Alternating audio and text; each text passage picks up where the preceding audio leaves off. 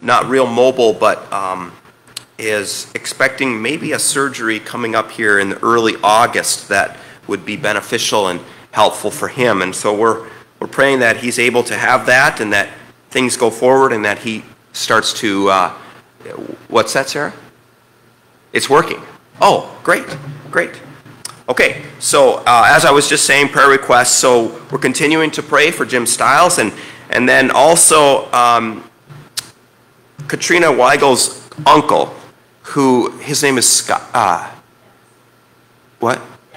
Dennis. Okay, Dennis, who has been struggling with health issues, but now also recently diagnosed with a brain tumor, is on hospice care, and so we pray for him and. His wife, he's married, correct? You said that last night? Okay. Of course, for Katrina and the whole family as they go through this time, await what is certainly coming. So I also talked with Fears about Joel, and he is starting a new chemo treatment again.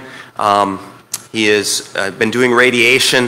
Of course, his cancer, that was small cell lung cancer, had spread to his brain, and so just a real hard time they're going through, of course. And so we'll be praying for Joel's healing, but also for Arden and Sharon in the way that they are just have been relocated. Their life has entirely changed as well, and so I'm sure that's very hard to do. And so we pray for them. For Jerry and Leanne Lugodensky as well. Jerry is doing treatments again, and I haven't talked to him this week. I tried to reach out to talk, but I didn't get a hold of them recently. But a couple of weeks ago, talking to Jerry, I happened to call him just by chance right when he was sitting in the chair for the first treatment. And as Jerry is, he's got good spirits, and he's very optimistic. And so, but I know it's been a long road, and it's real hard, and it's hard to know where it goes from here, but we just pray for good things to happen and healing. Let's see here. Oh, I'll just point out that any cards or notes of encouragement that you might have for Joel Fuhr can be sent to the address that's listed in the bulletin. So maybe take a look at that, and if you have some time someday, send a card. I'm sure they would appreciate that. Okay, I think that might be all the announcements, and well, I know it's all the announcements and prayer requests that are listed, but is there any that need to be added this morning? Any at all? Any prayer requests? Good? Okay. All right, well, we will then jump right in. If you would, please stand, and we'll begin on page 56, the order of confession and forgiveness.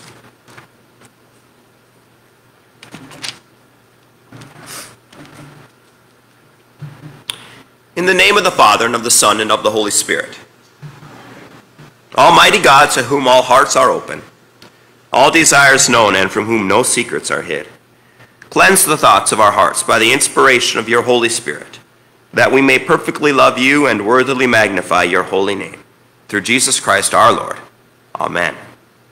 If we say we have no sin, we deceive ourselves, and the truth is not in us.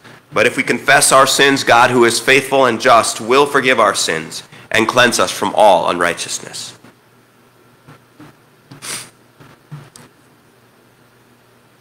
Most merciful God, we confess that we are in bondage to sin and cannot free ourselves.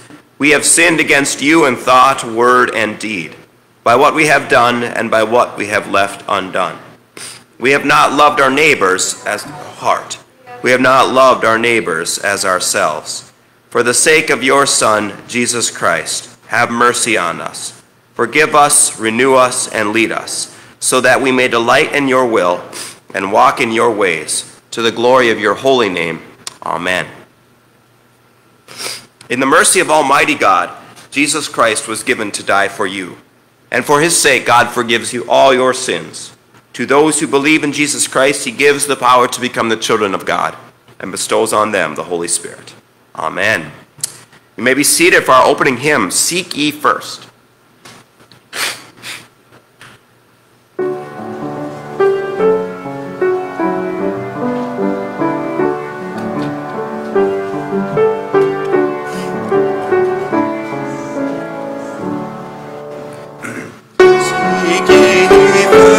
The kingdom of God and its righteousness,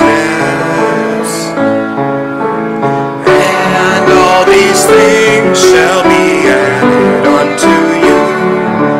Hallelujah, hallelujah. Ask and it shall be given unto you.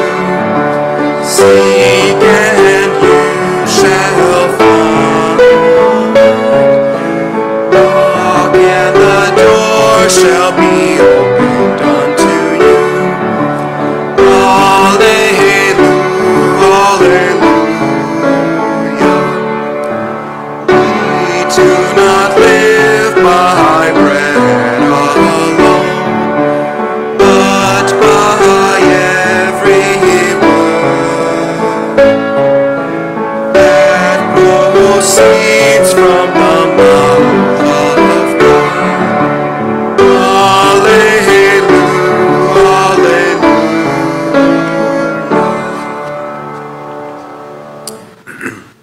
Please stand again for the Kyrie, page 57.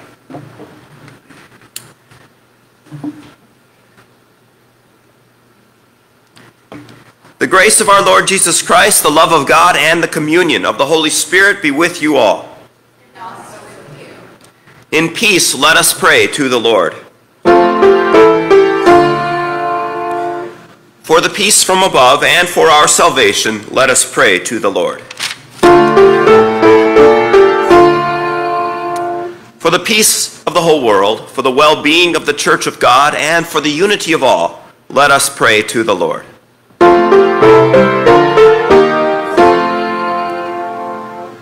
For this holy house and for all who offer here their worship and praise, let us pray to the Lord.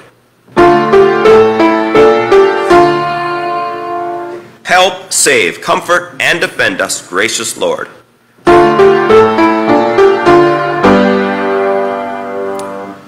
Glory to God in the highest, and peace to his people on earth.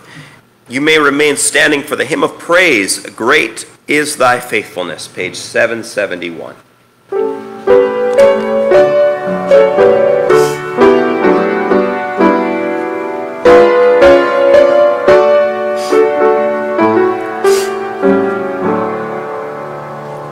It is thy faithfulness, O God, my Father. There is no shadow of turning with thee. Thou changest not, thy compassions they fail not. As thou hast been, thou forever wilt be. Great is thy faithfulness, great is thy faithfulness. Morning by morning, new mercies I see. All I have needed, thy hand hath provided. Great is thy faithfulness, Lord, unto me. And winter and springtime and harvest, sun, moon, and stars in their courses above, join with all nature in manifold witness to thy great faithfulness, mercy, and love. Great is thy faithfulness, great is thy faithfulness. Morning by morning, mercies I see. All I have needed, thy hand hath provided.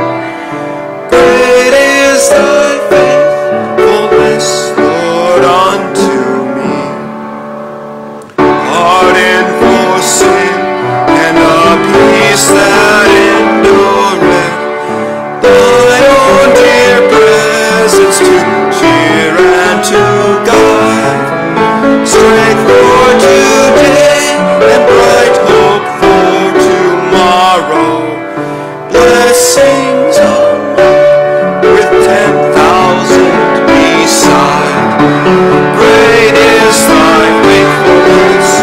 Great is thy faithfulness. Morning by morning, I see. With me, with thy hand hath provided. Great is thy faithfulness, Lord, unto me.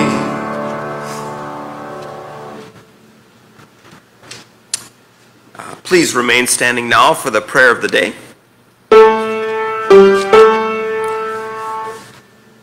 The Lord be with you. Let us pray. Benevolent God, you are the source, the guide, and the goal of our lives. Teach us to love what is worth loving, to reject what is offensive to you, and to treasure what is precious in your sight. Through Jesus Christ, our Savior and Lord. Amen. Amen. This time I'll have you be seated and we'll invite the readers forward for today's reading.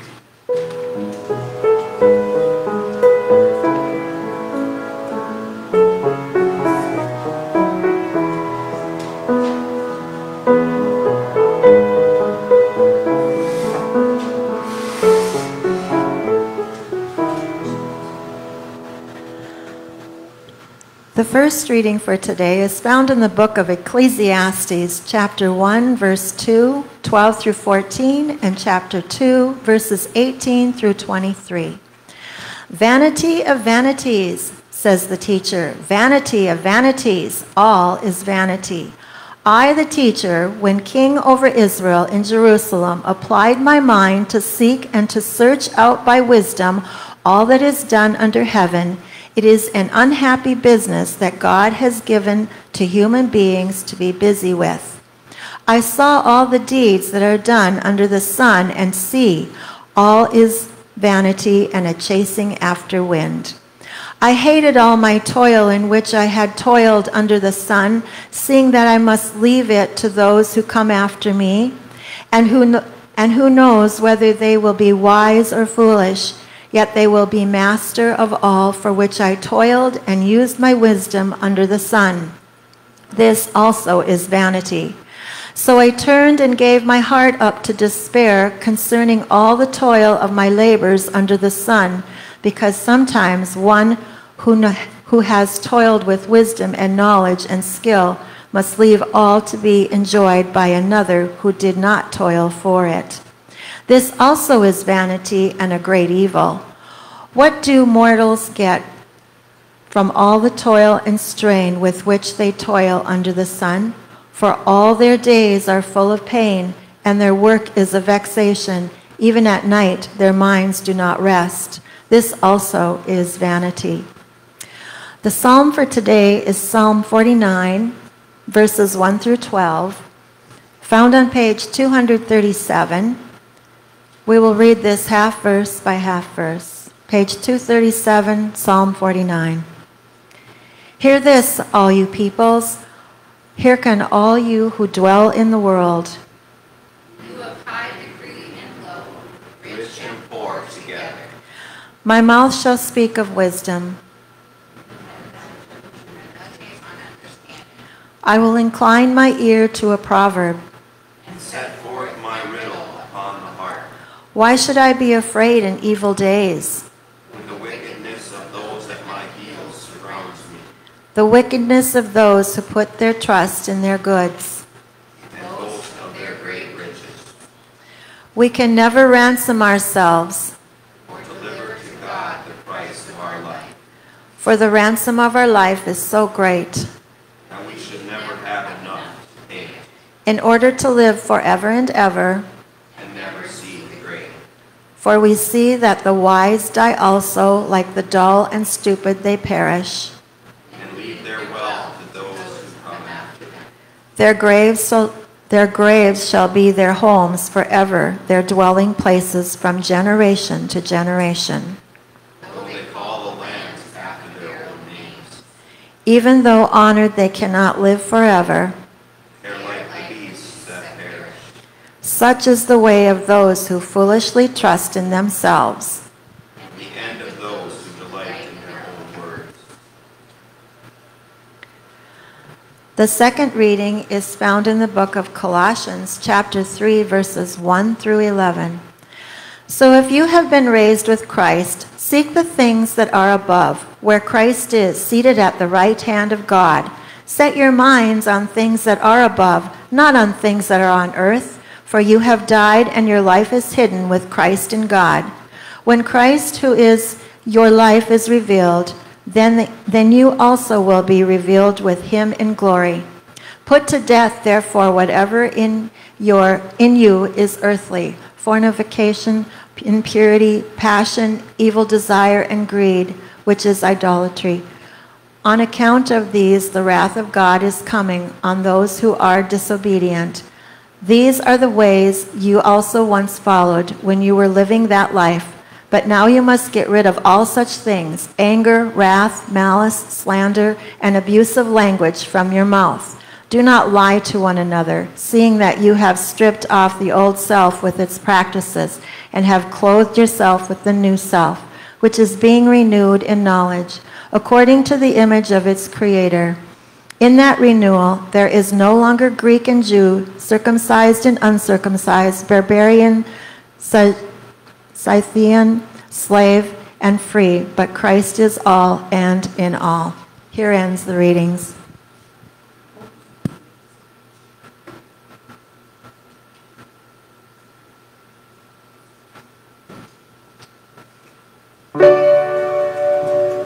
Hallelujah, Lord, to whom shall we go? Words of eternal life. Hallelujah, hallelujah. The Gospel according to St. Luke, the 12th chapter.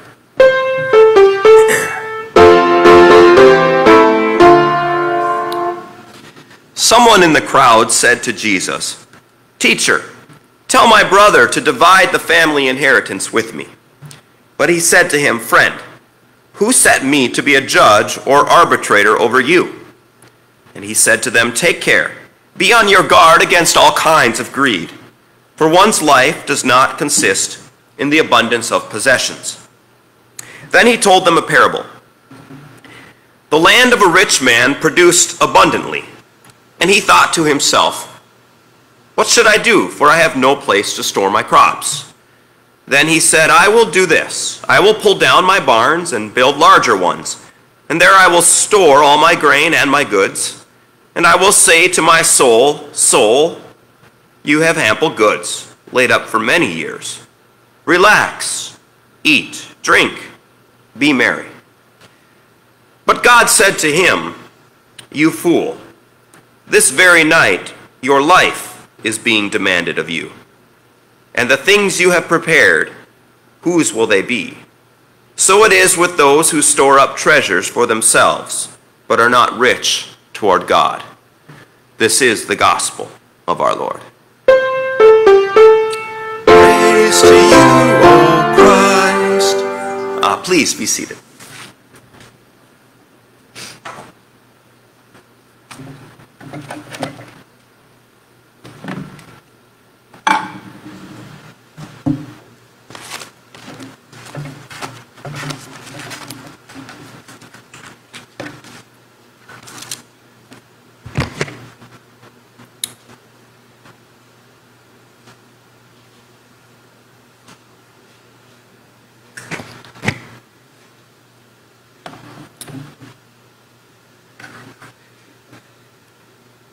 Towards the end of Paul's first letter to Timothy, of course, being a pastor, and Paul being his mentor of sorts, giving him some guidance as a pastor of a church, so to say. And he says to him, in verse 18 of chapter 6 of Timothy, he says, instruct them to do good, to be rich in good works, to be generous and ready to share with others, storing up for themselves a treasure of a good foundation for the future, so that they may take hold of that which is life indeed. So that they may take hold of that which is life indeed. That line right there jumps out at me And of course, it's an echo. It is an echo of what is happening in our gospel reading today. So I'm titling this message today that very line from Paul's words to Timothy, and that is, that which is life indeed. Today's texts, in fact, all of them have a subtext, have a message that is consistent, right? And we all heard it. It is a message against trusting in wealth, trusting in riches, spending your life seeking the accumulation of wealth, the accumulation of possessions. All of these things that in many ways are recognitions that Scripture is replete with warnings, I would say, against raising the idea or raising the idea of seeking after wealth, of the love of money, things like that, as can being a big problem in our lives. And so we have this consistent message through each of these texts. But today I don't want to preach necessarily against wealth, against money, any of these things, but rather I want to ask the question of what is the counterpoint? What is Scripture offering? What is Jesus offering? What do we see here in Timothy as being the counterpoint? And the word often used here is life. You know, when Jesus is talking here to this individual who is upset, what apparently happened here, and we'll just kind of say a little context, is that two brothers' parents passed away, and there was an estate, and the older brother, of course, gets a larger bit of the estate at that point. That was tradition at that point. And the younger brother is coming to Jesus and saying, I want you, Jesus, you seem to be like a guy who has authority around here. Everybody's listening to you. My brother will probably listen to you as well. So can you please tell him to share the estate equally with me? And so they're basically bringing their court case to Jesus as the judge. And Jesus says, well, I'm not a judge. I'm not an arbitrator over you. And essentially saying, this is not the life I've come to bring. This is not the value I bring to your life. You're thinking way too small. You're thinking way too low. So right away we start to see that Jesus is offering something different than what we seek in our own lives as the good in life. The good being the ability to sit back and relax because I have a grain bin full of grain that at any point in my life I can reach into and sell, so I never have to worry about anything. I never have to worry about money. It's all there. I can, as the author says, or as the story says, I can sit back, relax, eat, be merry, right? Jesus is saying and providing right away a counterpoint. That is not what life I have come to bring. That is not the life I have come to bring. That is not what I desire for you to have as the fulfillment of life. And of course, when I say there is an echo in Timothy, it's very clear, because in this whole text in Timothy, Paul is talking about money. He says, flee from these things, you man of God. Fight the good fight of faith. Take hold of the eternal life to which you are called.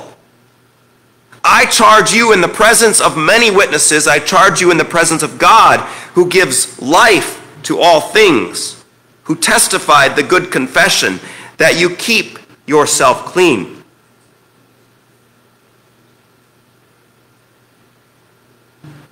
He says, we have brought nothing into this world, and we cannot take anything out of it either. If we have food and covering, these things then with which we shall be content. But those who want to get rich fall into temptation and a snare of many foolish and harmful desires, which plunge men into ruin and destruction. For the love of money is the root of all sorts of evil, and some by longing for it have wandered away from the faith and pierced themselves with many griefs. I mean, he holds no punches back, right? But as much as this is a preaching against money, it's also a reminder that there is something else out there. There is something to fill the void of our longing for peace and security and trusting in wealth.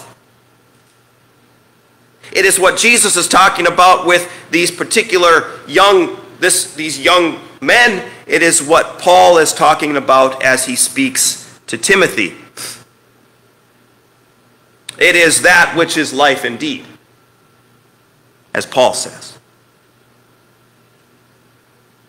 So I want us to consider that which is life indeed. And today, just a couple of, a few things that I see jumping out of the text. They may be reminders, but I think they're wise reminders.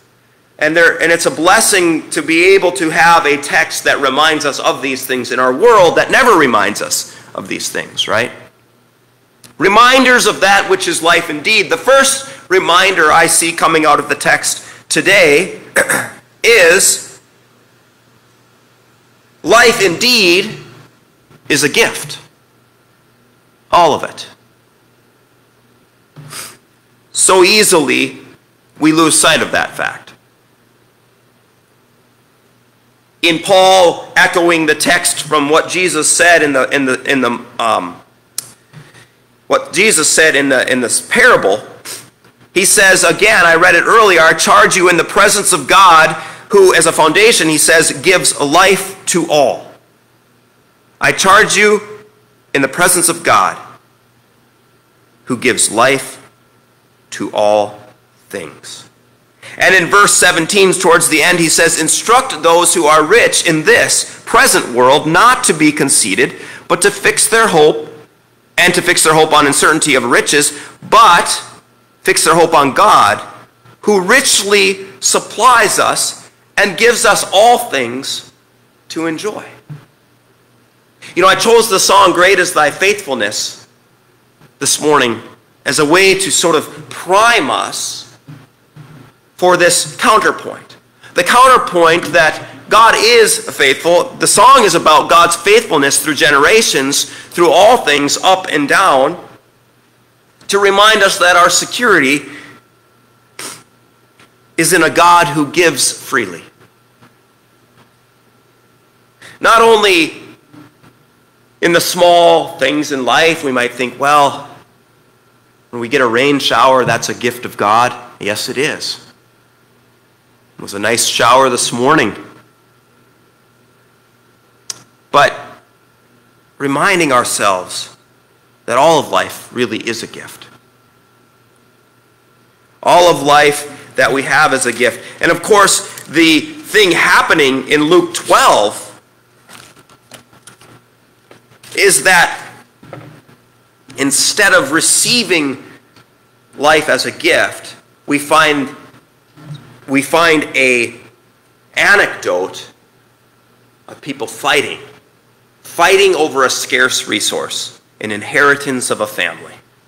And the opposite of living as such life being a gift is living life as though it is all scarce. That it is a zero-sum game and nothing is given for free and we have to earn and take and grab. Right? We learn in our text that, again, like I say, life is a gift. And God will provide for the needs that we have, rather than to feel as though the only way we can be at ease, the only way we can be at peace, is to build large bins and have enough grain stored for the rest of our lives such that we won't need to worry about anything. Of course, we know that's foolish, right? It doesn't quite work that way. Life indeed is a gift, number one. Number two, life indeed is found in community, in relationship. So often, wealth, I think, probably divides us. Wealth so often causes us to be self-sufficient, individually sufficient, such that we have no need for other people. In fact, that is a subtle goal of our society and our economic system is to not have any needs, at least financially, that others would need to meet. But as we get into that particular wealth conundrum and we find ourselves not having the needs, needing anything from anybody else, we then lose also something deeper, and that is our need for relationship and community that goes beyond money. We are created to be social beings. We're created to be in community, to be in the midst of one another, to care for one another. It's a gift. The whole premise of the story with the two brothers is the splitting of that community, right? This is a family that is at odds with each other. This is a close social unit, any family. And we all know stories of families who are at odds with each other over money, right? It happens all too often, especially when it has to do with a generation receiving an inheritance and they can't agree. And what we see is the opposite of community building. We see the division of community. We just see the division of families. We see families never speaking to each other. And it's a shame, and it's sad. See, the counterpoint that Jesus is making here, when then he says your life is being demanded of you, the counterpoint that Paul is making to Timothy when he says seek after that which is life indeed, includes seeking after a life found in community.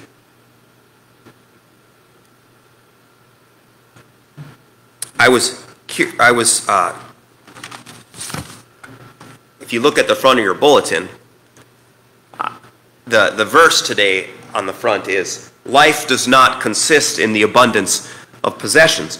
And I'll tell you, I have the bulletin from 3 years ago. So we have a 3-year lectionary cycle, right? So we had this same verse, we had this same text preached on 3 years ago, and I don't think I'm preaching the same sermon. I hope not. I didn't look back. But I know that I kept that bulletin, and I put that bulletin from that Sunday on my desk in my office. Of course, as a farmer, it strikes pretty hard when you read the story about the farmer who decides that he's going to sort of bypass all the insecurities of life by just building bigger grain bins. Reminding me as I farm and as I figure numbers and run a business that life does not consist in the abundance of possessions. But in that picture, it is an individual with a big bag, like Santa Claus almost, you could imagine. Carrying, like the bag is burdening him as he's walking. Life does not consist in the abundance of possessions. Now, that's an interesting interpretation of the text, and it's a good one. Then I look at this picture, and I think, well, that's so entirely different. What is this picture trying to convey? Why would they choose this picture as a illustration, so to say, of our text? And I was talking with Sarah about it, and I think it has to do with what my second point is. Reminding us that life, indeed, as Paul says it, is found in community. You have the simplicity of two empty chairs. Life, some of the best times in life probably are sitting next to someone you care about and love, having a good conversation, right? While your house, big house, perhaps in the background, or your land is blurred out, the thing in focus are the two chairs, so that two people can sit together, so that community can be created. Life does not consist in the abundance of possessions, but in the richness of the communities and friendships we build. Number 3, life indeed is found only in our relationship toward God. You see, behind all of this, of course, behind this question of these individual brothers, or these two brothers who are coming to Jesus, they're coming to Jesus and they're asking Jesus to be a judge. They're saying, Jesus, you, in other words, as we read the text, what we ought to see here and hear in the back of our mind is from the book of John where Jesus says, I have come that they may have life and have it abundantly. This is what Jesus offers us in our relationship to him. But so often we come to him for that which is less than life. We come to him to simply be a judge in matters unrelated to our relationship to God. And so the two brothers illustrate here the ways in which we misappropriate the life that God has come to bring, the life that we find in relationship to him. And we make him a judge, or we make him, I don't know, you name it. We make him a political ally. You know? We make him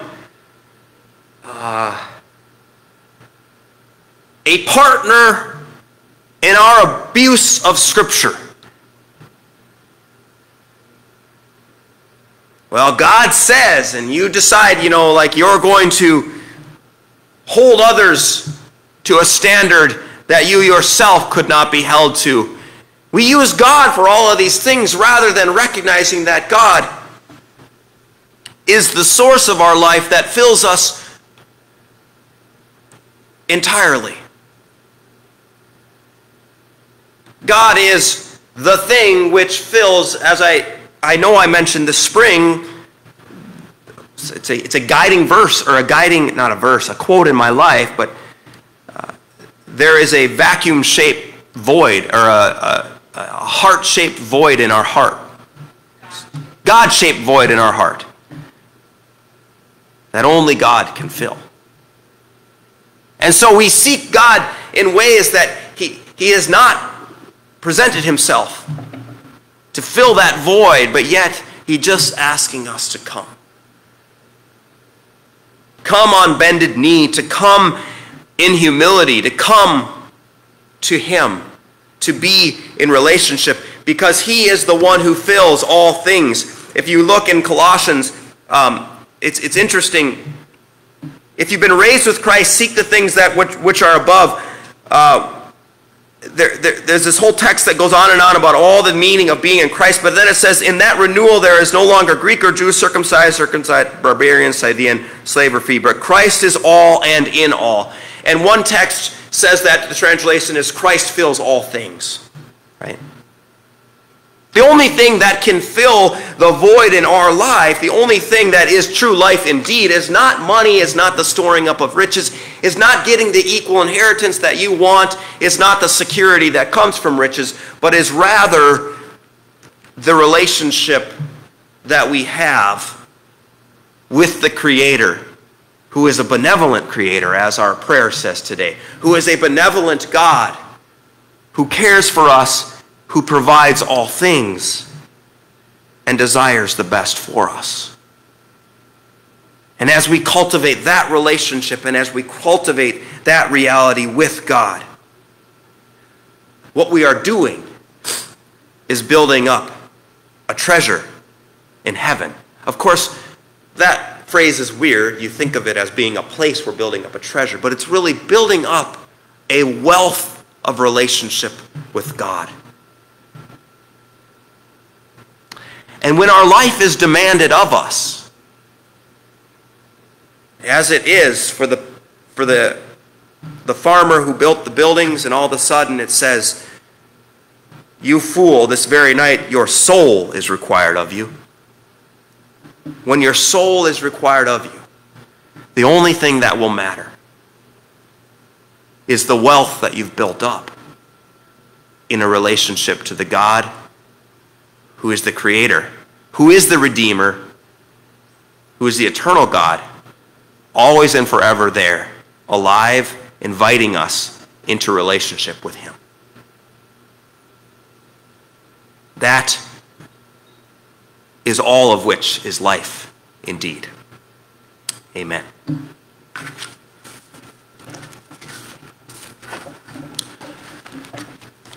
Okay.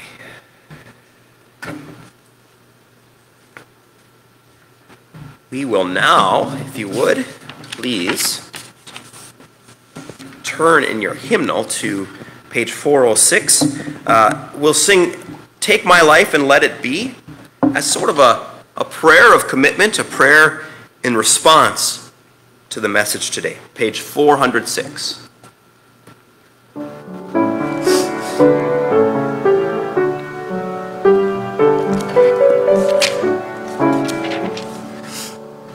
Take my life that I may be consecrated, Lord, to Thee. Take my moments and my days, let them flow in ceaseless praise.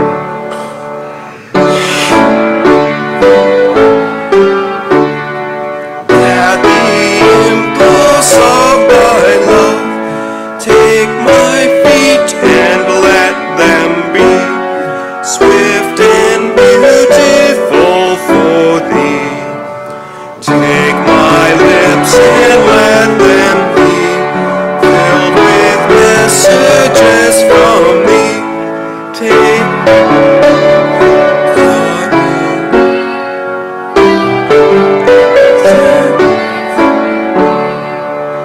Take my silver and my gold, not a mite would I withhold. Take my intellect and use every power as Thou shalt choose. Take my will and make it Thine, it shall be no longer mine. Take my heart, it is Thine own, it shall be Thy royal throne. Take my love, my Lord, I pour, at Thy feet its treasure store, and I will be ever only all for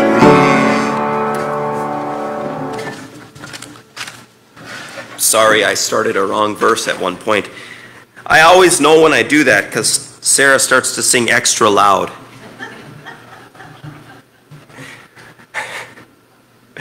Trying to make a point. I don't know, I just get distracted and I start on the wrong verse. And I guess I'm thinking about other things. Anyway, if you would please stand now for the Apostles' Creed.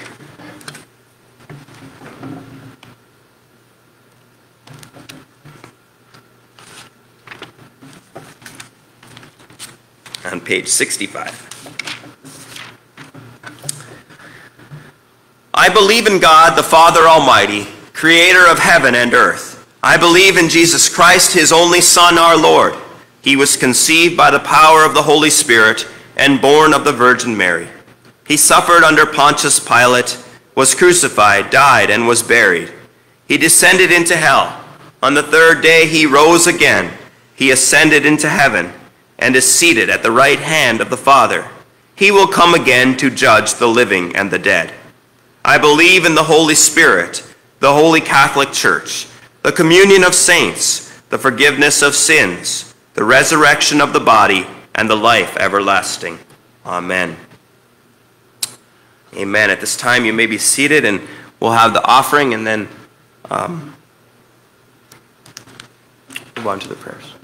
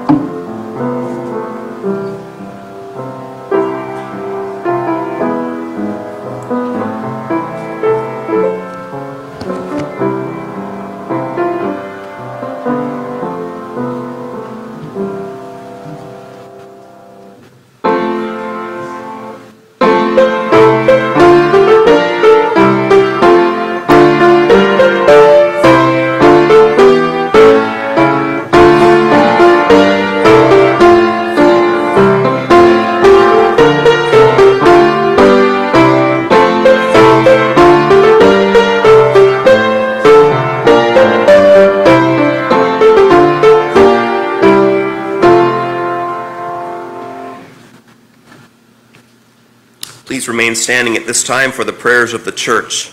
Let us pray for the whole people of God in Christ Jesus, and for all people according to their needs.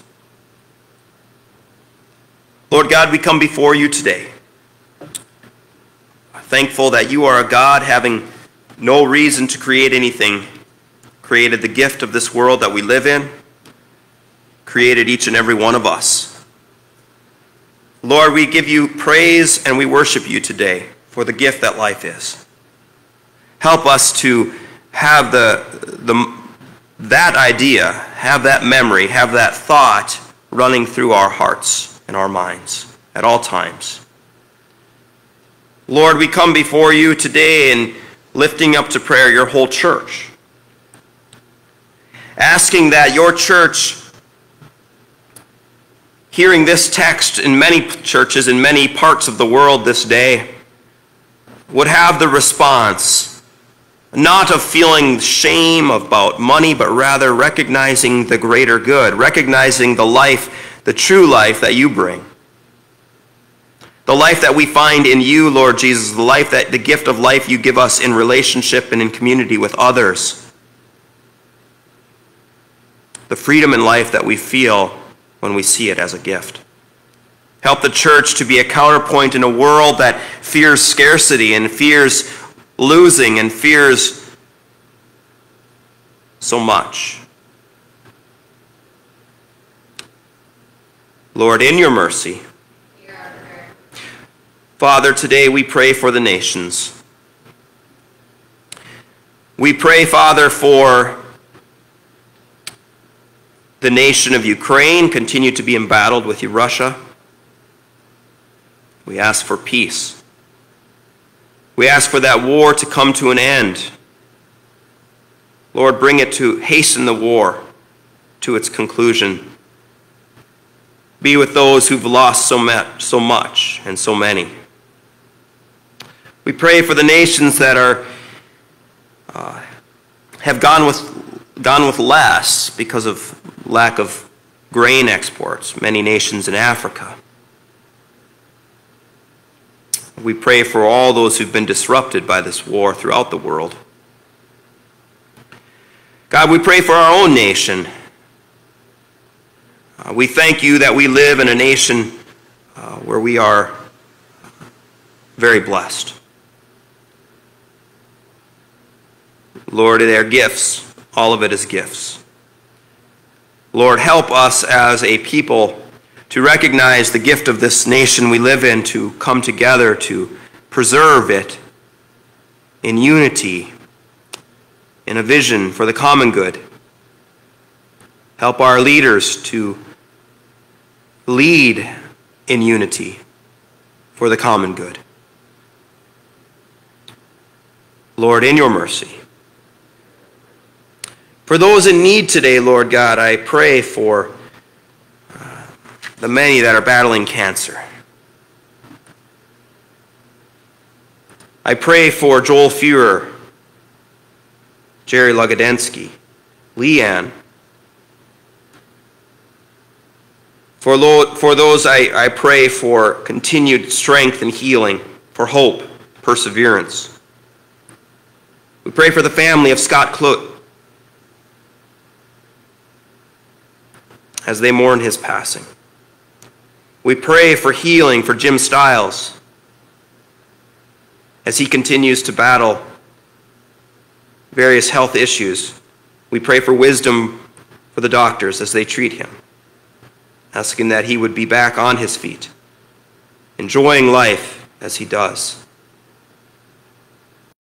Lord, we pray for the needs of those that are not listed, that I have not mentioned, lifting up to you all the needs represented here, of ourselves, of our friends, and of our family. Lord, in your mercy. For this church, Lord God, I thank you. I thank you for, in my absence, the continued help and stepping in, filling in the gap, the commitment to this church by so many. It's good to be back and good to see everybody, and I thank you, God, that that you are present here when we meet together. Go with us now in the week to come. Lord, in your mercy, into your hands, O Lord, we commend all for whom we pray, trusting in your mercy through your Son, Jesus Christ, our Lord. Amen. Please join me in the Lord's Prayer. Our Father, who art in heaven, hallowed be thy name. Thy kingdom come, thy will be done, on earth as it is in heaven. Give us this day our daily bread, and forgive us our trespasses. Forgive those who trespass against us. And lead us not into temptation, but deliver us from evil. For thine is the kingdom, and the power, and the glory, forever and ever. Amen. Amen. Now may the Lord bless you and keep you. The Lord make his face shine on you and be gracious to you. The Lord look upon you with favor and give you peace. Amen. Go in peace, serve the Lord. All right. Please remain standing for our closing hymn, Be Thou My Vision, 776.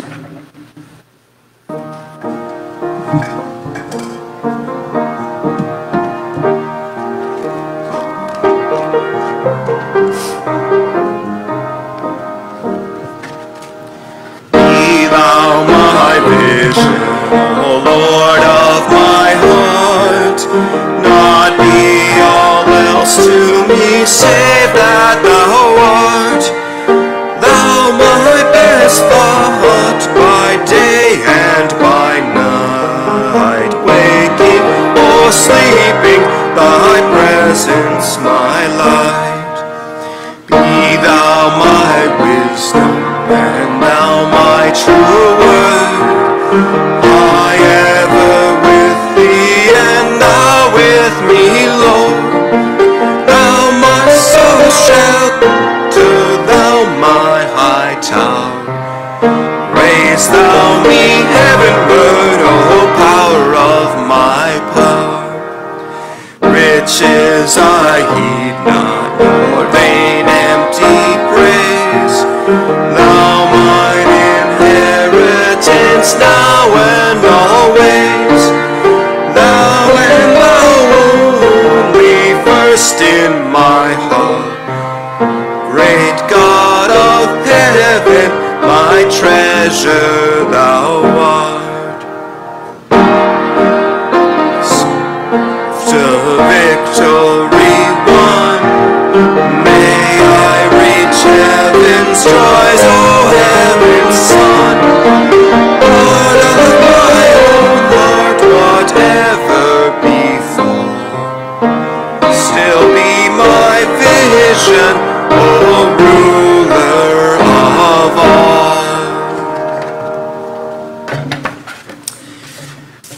Well, have a great week, everybody. So good to see you again. Hopefully see you back next week. Take care. Like I said, I'll just refrain from shaking hands and stuff, but have a great week.